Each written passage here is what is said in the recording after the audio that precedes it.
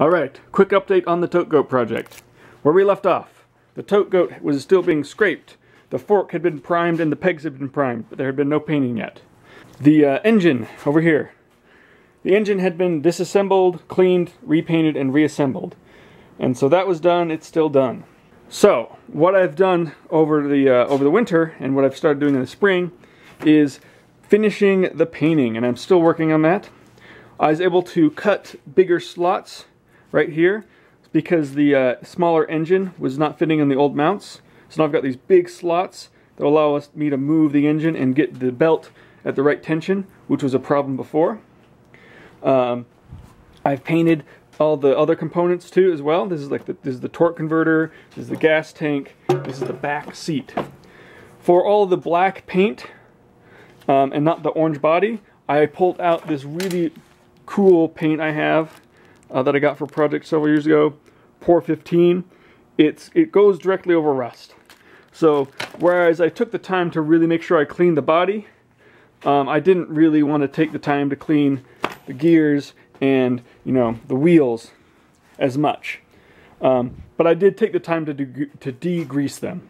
So the Pour 15 is really good, but it's not UV resistant. So I've got this normal black Rust-Oleum to paint on top of that, which I still have got to do. I've also got the trailer hitch I made. I wanted to paint this because it was getting really rusty. So I've started doing that, and it's almost done. This has got 2 coats of paint on it.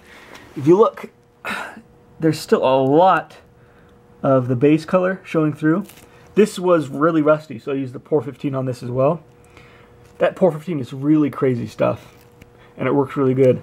But yeah, this orange paint, it's a really vivid orange, but it's actually pretty translucent for a paint. So it takes, about 3 or 4 coats to get really good coverage. So if we look at how good the coverage is on this is probably about 6 coats, and there's more going on because I want this to have lots of protection on it.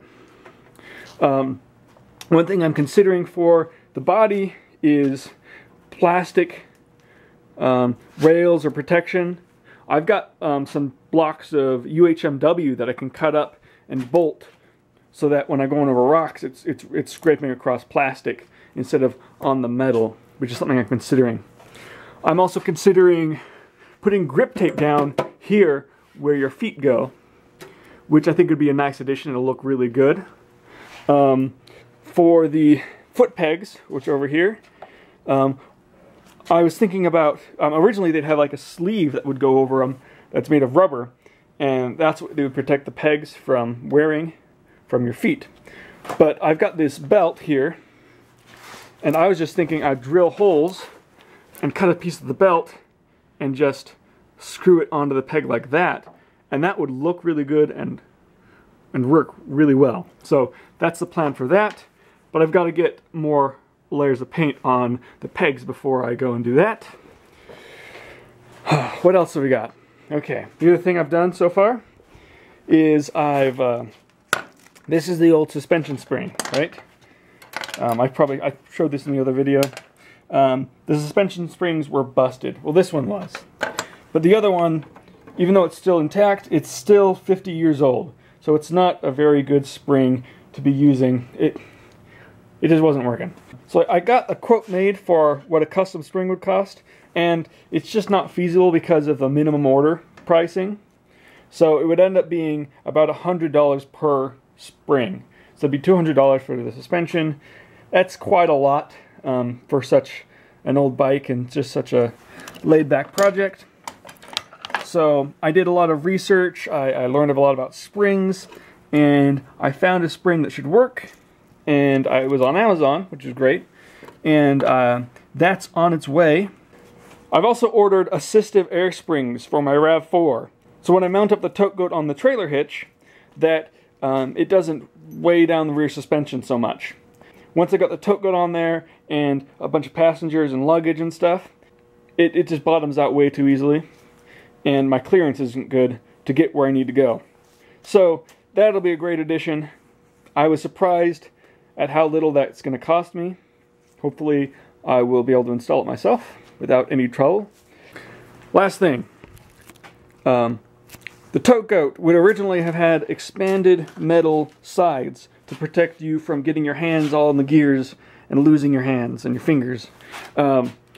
Originally, I really wanted to have expanded metal siding, and I just couldn't get it at the price I wanted, and it was like, it has to be removable because otherwise you can't get the engine or maintain the belts and the chains and all that stuff. And so I was just having a hard time figuring out how I wanted to do that.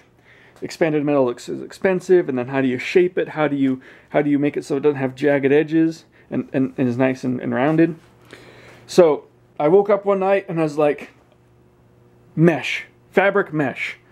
What I'm going to do is I'm going to get buttons that are going to be screwed to the body, and you just pop on, pluck, pluck, pluck, and it'll be stretched fabric, black fabric, on both sides. And that should work really good. Actually, this side, this part's open, so it's just going to be this back here, and then it's on this other side, it goes the full length. Anyway, that'll be a lot easier to make. It'll look good. It'll be easy to take off. It'll be cheap.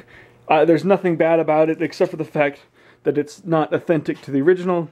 But I mean, I would just go without it, except for the fact that I would like to have it, you know, so that you can't get your fingers in there and you know, come out without fingers. So there we go. That's the update so far with the Tote Gote. It's making good progress. This is going to be back together before the last weekend of next month, because I'm taking it to the sand dunes. There you go. It's coming along and it's awesome. So stay tuned.